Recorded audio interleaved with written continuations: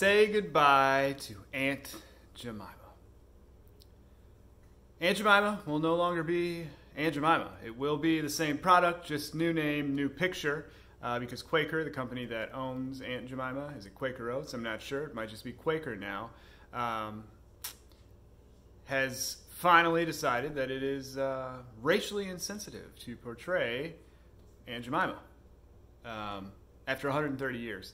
Do I agree with this? 100%. Do I think that it probably could have happened a while ago? Yeah, but you know, right now, catalyst for change. Lots of things are happening, moving and shaking up the world.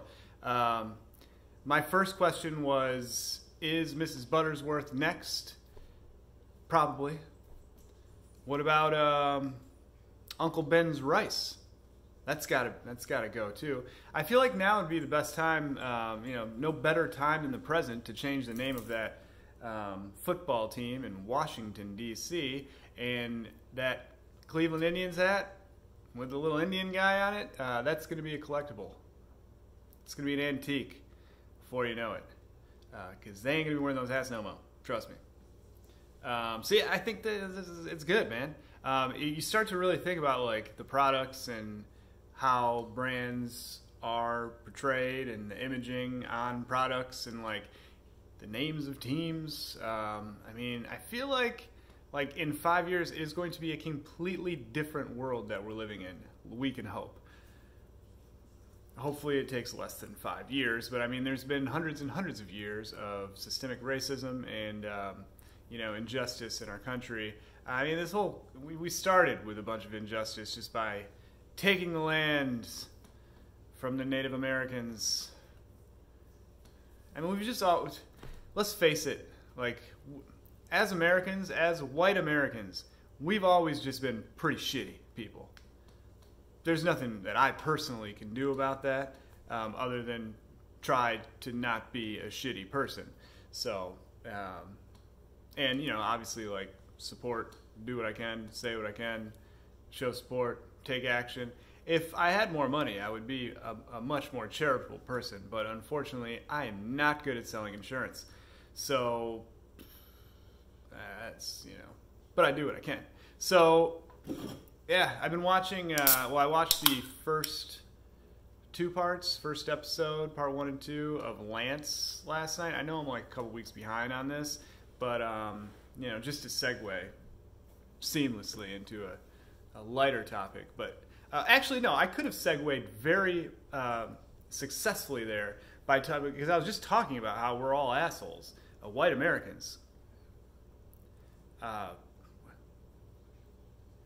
We're not like on the right side of history on a lot of stuff. When they look back at like the good old U.S. of A., like hundreds of years from now, they're gonna be like, Jesus, that country was a cluster F, dude. And I've been trying to, refrain from swearing. But anyway, back to how I could have segued into Lance Armstrong. He's an asshole, man. I didn't really realize that until... I followed Lance Armstrong. And I heard the stories and I saw the reports back in the day of when he was suing people and ruining people's lives because they're accusing him of using steroids. And I'm like, yeah, that guy, he's like a bulldog, dude. And then obviously he comes out, says he was using steroids, and it's just... So I got the sense that he was an asshole, but just watching him operate, watching him talk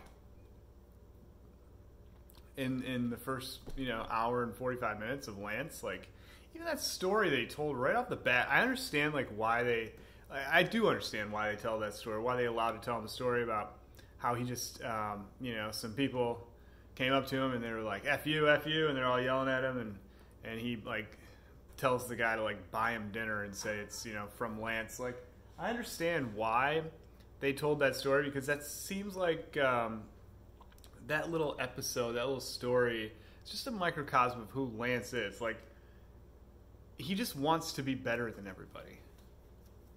And he will, go to whatever lengths it takes to be better than everyone and not feel bad about it, not think twice about it.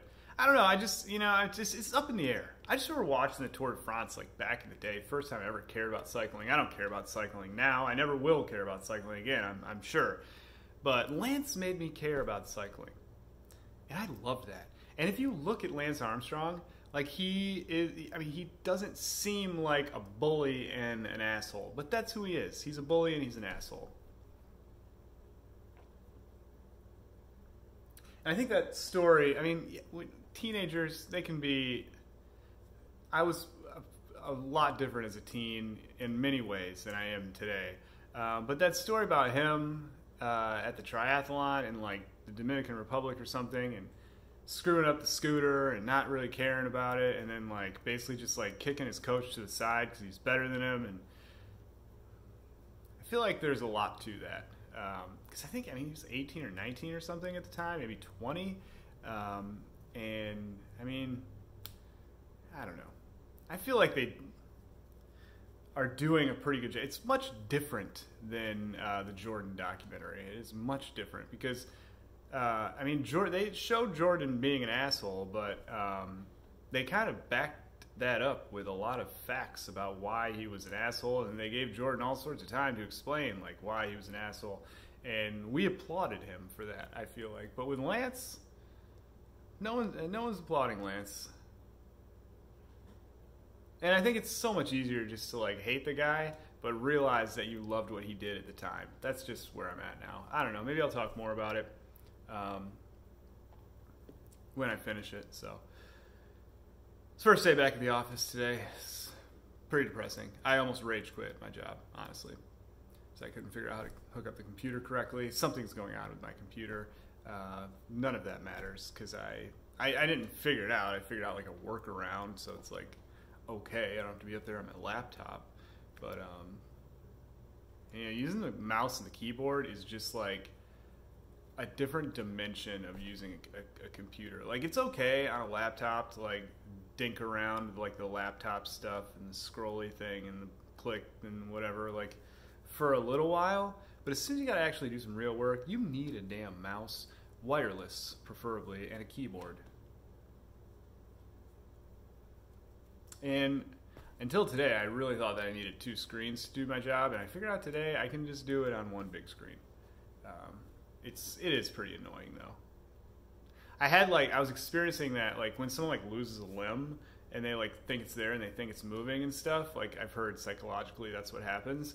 That's what was happening to me with the screen. Like, I kept trying to move things over, and I would look over, and I'm like, no, it was like jarring. There's not another screen there. It's just my stupid phone that I'm forced to use, and I can't use my headset anymore because my computer's all screwed up. Anyway, I'm thankful to have a job. I talked about a lot of stuff today. I didn't really expect to talk about anything today other than the Aunt Jamima thing. But yeah, to wrap it up, back to that, I'm glad that shit's happening, man. And I know that I said that I'm going to try to stop swearing. I'm going to try to stop using the F word, maybe. I don't know. I just want these videos to be kid-friendly. And eventually, like, when I have, like, 2 million, 100,000, billion subscribers, I want them all to be, like, monetized. Like, this is my retirement plan, people. This is what it looks like. This is how I'm preparing for retirement. This is it. This is my life. Here's my take.